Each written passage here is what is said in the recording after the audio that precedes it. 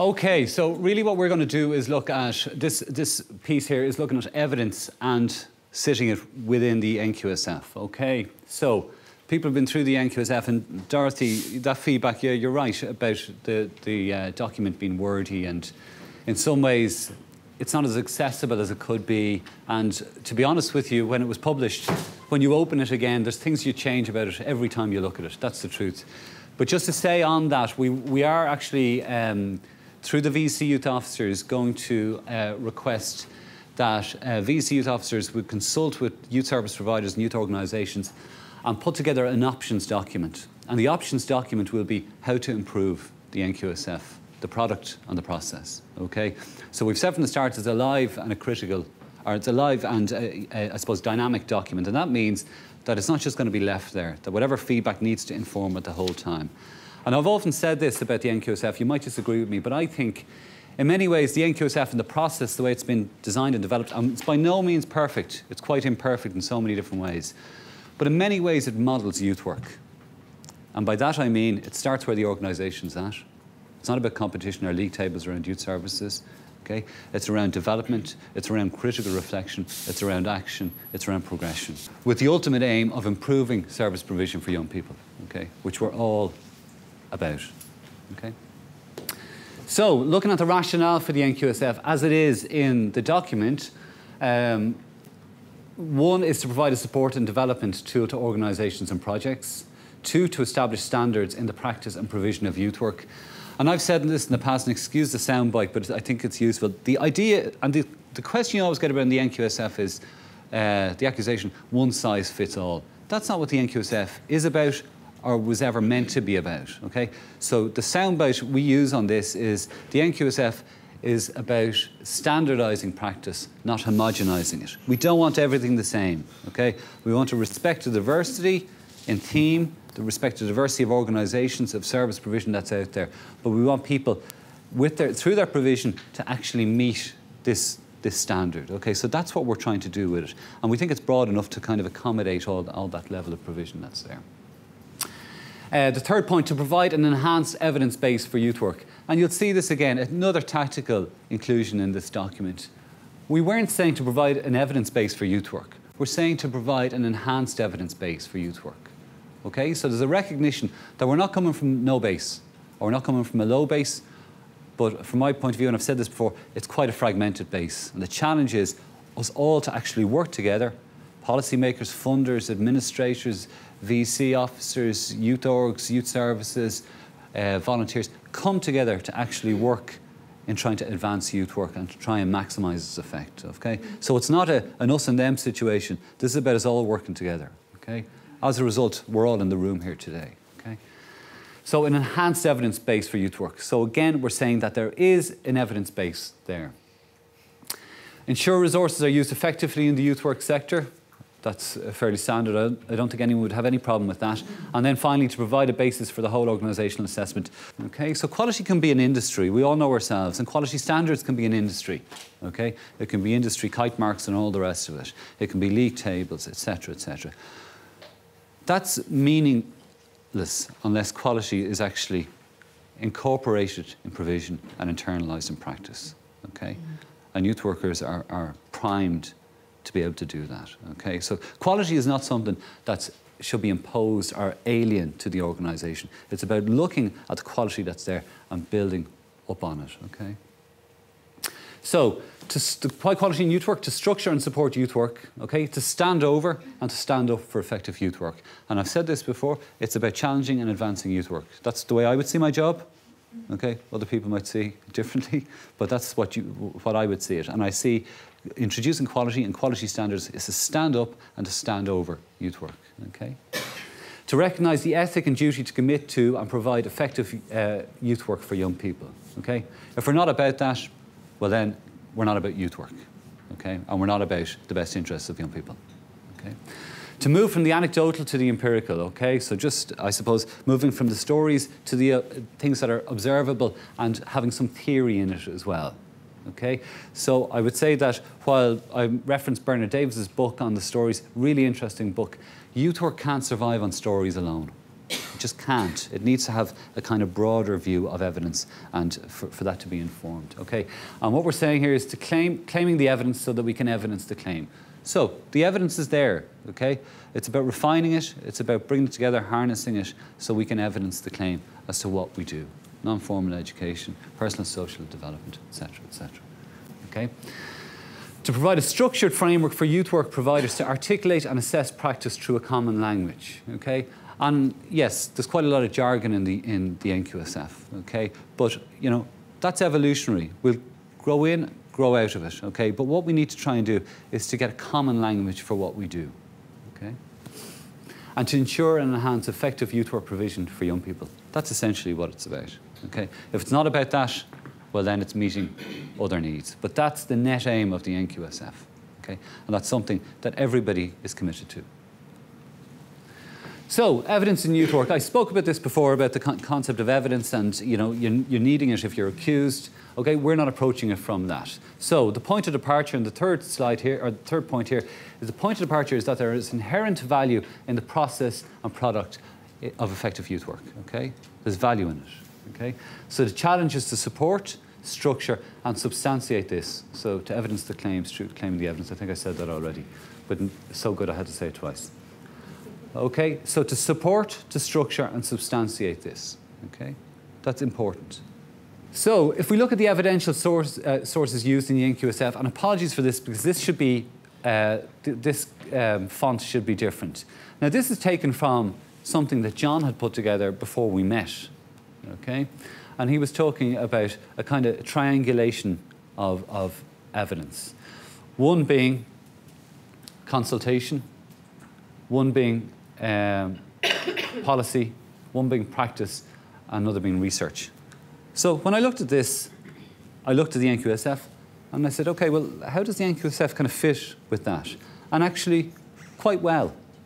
Because in the NQSF, we have interviews with stakeholders, we have consultation, the implementation teams are there, it's a process that you're dialoguing through. In policy, we have the documentary evidence. I'll say a bit more about that because there's a bit too much emphasis on that. In practice, we have observations and practice, okay? And that's key. This is the first time that youth work, I've said this before, but I think it's really significant. It's the first time that actually youth work has been opened up, okay? The people are actually going in to observe what youth work is. And there's been no fallout from that. And I think the fact that youth work hasn't had that opportunity to show what it can do has actually led to its arrested development, okay? Because people are operating on an assumption or a hunch, you know, they do this or they do that or they work with this. But to actually see youth work in situ and to see youth programs being delivered, actually people coming in a structured way is really important, okay? Because there's learning for everyone in that, okay?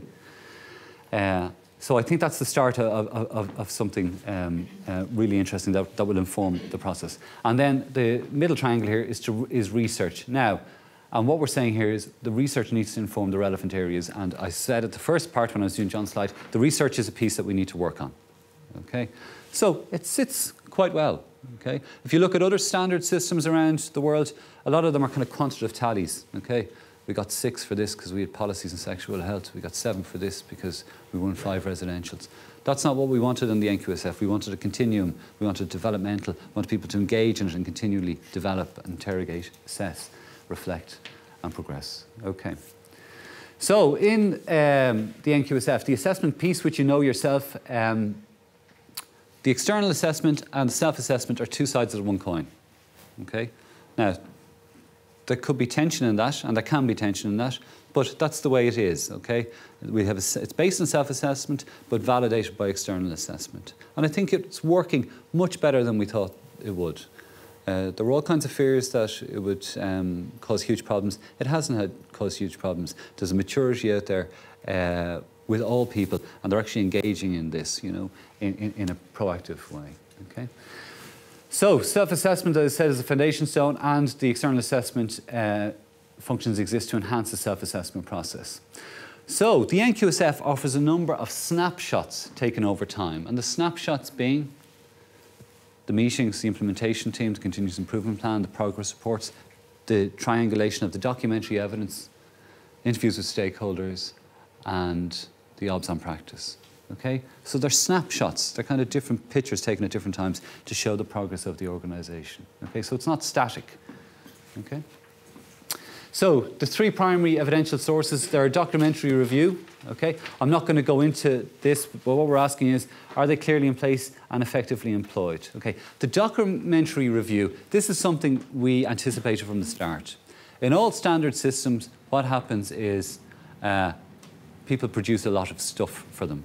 A lot of portfolios and a lot of pages and references and policies and position papers. Okay, we were aware of this from the start. Okay, and you know, you could get a gifted graduate in to actually and give them 6 months and employ them, and they could produce a suite of documents for you. Fine.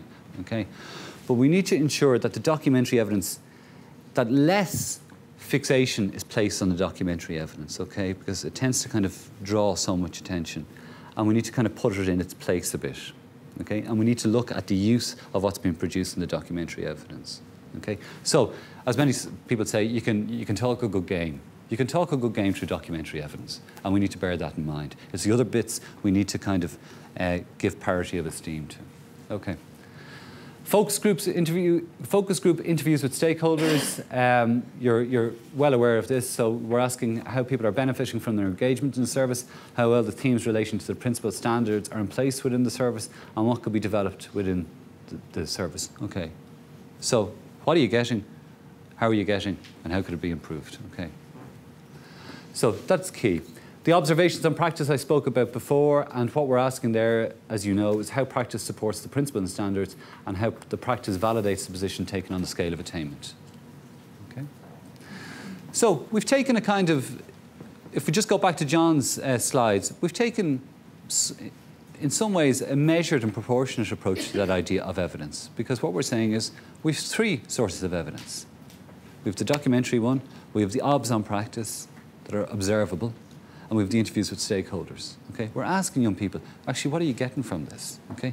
And if we're not prizing what young people are telling us as an evidential source, well, then there's something wrong with the whole debate.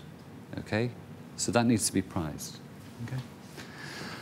So we've just put something out here. I'm not necessarily going to go into it. It's just trying to sketch out what might be in place, the evidence in place to support the prescribed indicators for the core principle 3, okay, and the indicators, okay. So you can see it here.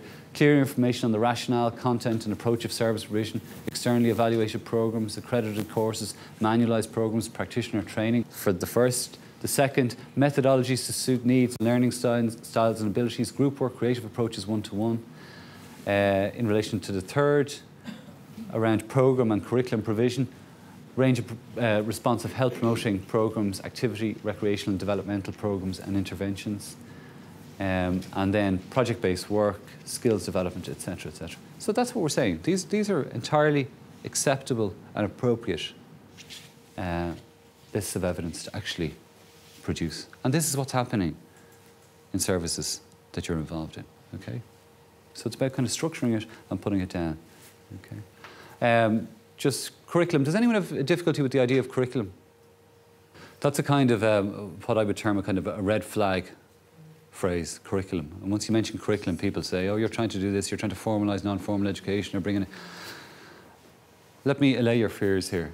The idea of curriculum, and I've said this from the start, is your curriculum is your programme of work. At the moment, your curriculum is your programme of work, what you're doing. Okay? And I've said this as an example before. The scouts wear the curriculum on their sleeves. The badge system. Okay? So when we're using terms like this, you know, don't feel that they're a Trojan horse for something else. You know, engage with them, interrogate them, ask. What youth work is not about, and some people perceive it about, is pizza and pool. Okay, it's a lot more sophisticated than that. Now, I'm not saying we have to get into this kind of formal education. So you can see the language being used here. There are tactical reasons and strategic reasons, and also reasons to actually accommodate what's actually out there as well. So I just wanted to ask you about that, because that tends to push people's buttons, the idea of curriculum.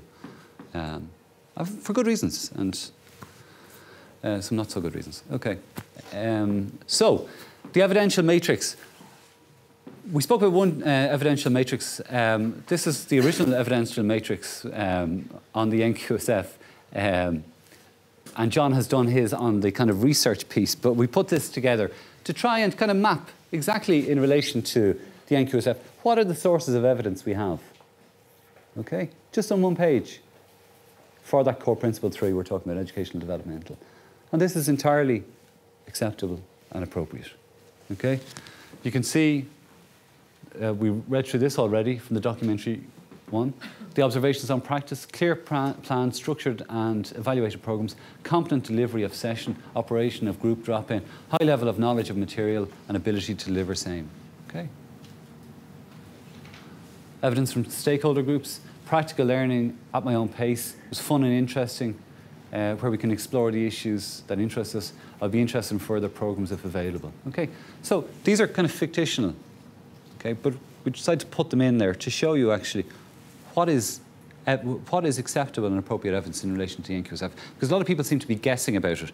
What does the VC officer want? What's my organisation want? The board of management want? What's the department want? Okay, so this is an example of what we think is entirely appropriate.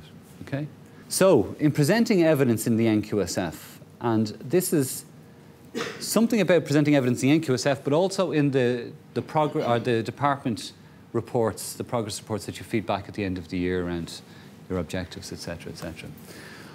What we would suggest is that in the assessment process, both external and self, it is important to ensure that the presentation and the validation of the 3 sources are accessible, okay, succinct and clear, that they're realistic, balanced and proportionate. Okay, no showboating. Do what you can do what you say you're going to do and do it. Okay, they're collaborative and constructive. Okay, they're not like a Trojan horse for anything else. Okay, again, based on the idea that it's about a learning process. So the evidence should aim to be recent and representative. It should aim, I'll stress aim, to be factual and objective rather than solely judgmental or impressionistic. However, subjective pieces need to inform that as well, okay? Practitioner wisdom and judgment, okay? It should be specific rather than generic, okay? It should be time-related rather than open-ended, okay? And it should link and build upon all the sources of evidence. So there should be a sense that this program is actually linking to that program is linking to this. So your outreach is looking at your drop-in is looking at your programs, stuff that you're doing already, but just putting that kind of connections to things to show that things are structured and there's a development and progression there. And the last one there is focus on impact and outcomes as well as processes, okay? And that's important, okay? And the focus on impact, just to say to you again, the focus on impact and outcomes does not mean we disavow the process, okay? But it's about taking a kind of a two-hander approach to that we respect the process, but we're looking at the outcome and impact as well.